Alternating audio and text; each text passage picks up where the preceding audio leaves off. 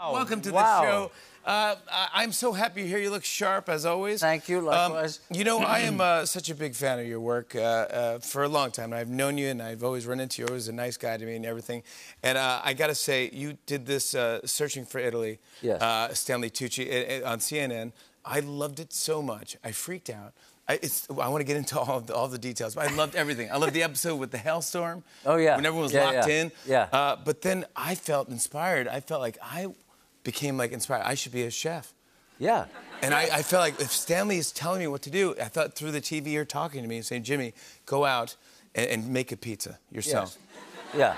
Don't just microwave a pizza. Go make it yourself. Yes, do it yourself. So I did it, and I made it. I was inspired, and I put it on YouTube. Yes. And because I was inspired, I wanted to show other people that I know how to do it. Yes. And of course, Jimmy Kimmel, Yes. who really knows a lot about pizza. Yes. Just destroyed my video. Yeah. Yeah. He's tough. He's tough. He really knows his pizza, by the way. And he was just like, he emailed me before he did it. He goes, dude, what? I got to respond to this thing. This is insane. And I go, because I was rolling it with a roller. Yeah. And he said, don't ever do that. No, I didn't know. And then it was just every single mistake I could make. But he's sort of beyond. He's not. I mean, not normal, is he? Pizza at his house. No, he's and it's incredible. No, he takes it to the next level. No, I can't make pizza like that. No, I'm not kidding. I mean, he I really think, is amazing. I think you inadvertently restarted the late night wars. This is it, just by that pizza thing. Yeah. But I saw. I felt there was something lacking. Yeah, thank you. You're always spicing up life. Yeah. I love that. Yeah. But you've inspired people to travel and to cook. It's a big deal in Italy. I've read these articles where people are having Stanley Tucci tours. Yeah. Yeah. That must feel good, right? Yeah, it feels great. I mean, I'd love a piece of the action. But, you know. No. You can't do that. No, I can't do that. No, but it's wonderful. Look, when the show came out, we were, it was during, the pandemic, during lockdown. So we had a captive audience, right? Yeah. I mean, and people were desperate to get out, and they sort of lived vicariously through us. You won 2 Emmys for it. Yes. For Searching for Italy. 2 Emmys. Yes. Yes. Well deserved. Thank you. Thank you. Will there be a season 3? Yes, I hope there will be. Unfortunately, CNN has canceled all of their original programming. So hopefully we'll end up on another streamer, network, we don't know. Wow. But yes, I have plans to do season 3 so and Searching more. for Italy is searching for a new Searching for a network. Yeah. It's not as appetizing. No. I just love that you did that, and then I love that, and then you also posted something on Instagram of you making a cocktail, a Negroni, and it went viral beyond belief. Yes, I know. And I was like, this is everything. Stanley Tucci is owning the world right now. We loved it. It was so good.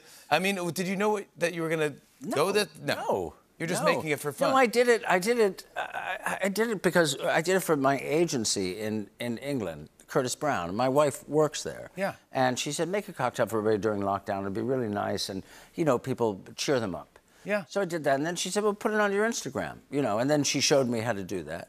And then I did it.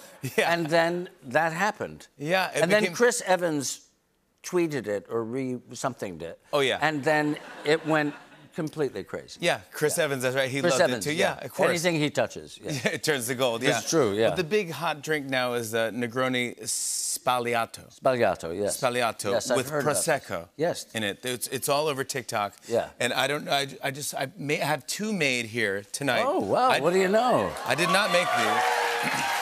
I thought maybe we could have a taste test. Because when you do a Negroni, you do a normal Negroni. Is that correct? I do. But I like mine up as opposed to on the rocks, the Negroni. But you wouldn't necessarily do that with this. Okay. Yeah. This all right. Well, cheers. Let's try this and see how it tastes. Yeah. Me and Stanley Tucci trying a Negroni Sbagliato with prosecco in it.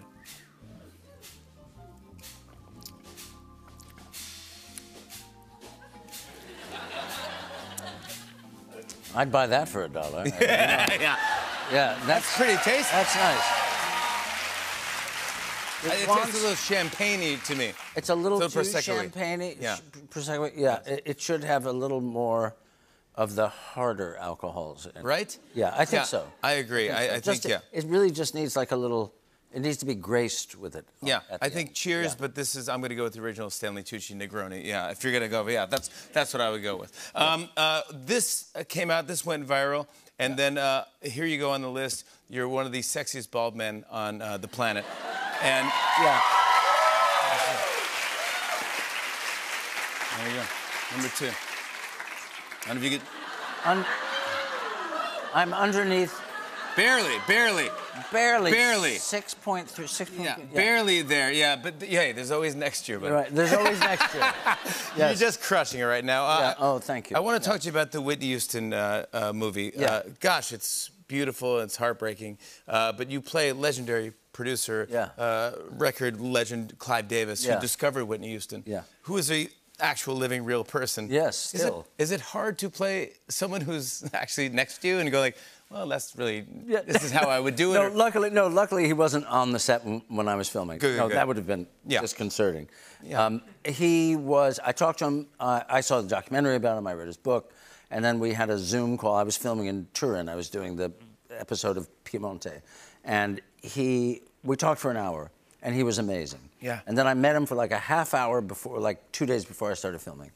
And he was nothing but generous and kind, and he's fascinating. Oh, I mean, we listen to, the music we listen to today, one of the reasons is because of him. Yes. It's amazing. And this is a guy who was a lawyer and ended up in this job sort of by happenstance. Yeah. And as it turns, he's not a singer, he's not a musician, it turns out he just has this incredible ear. Yeah. That now has informed all of our ears. Yeah, you're right. Yeah. And who's playing Whitney Houston again? Naomi Ackie. This woman is an extraordinary actress. Naomi Ackie, it's unbelievable. I want to show a clip. Here's Stanley Tucci in Whitney Houston. I Want to Dance with Somebody. Take a look at this.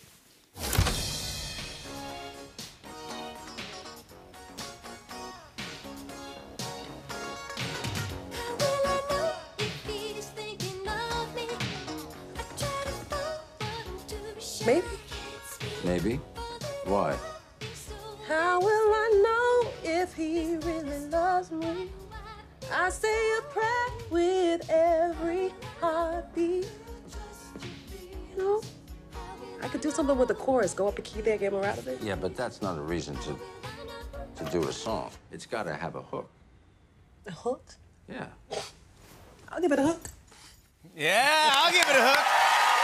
Stanley Tucci, everybody! We love you, buddy. Whitney Houston, I Want to Dance with Somebody is in theaters December 23rd. We'll be right back with Michael Che and Sean Patton. Stick around.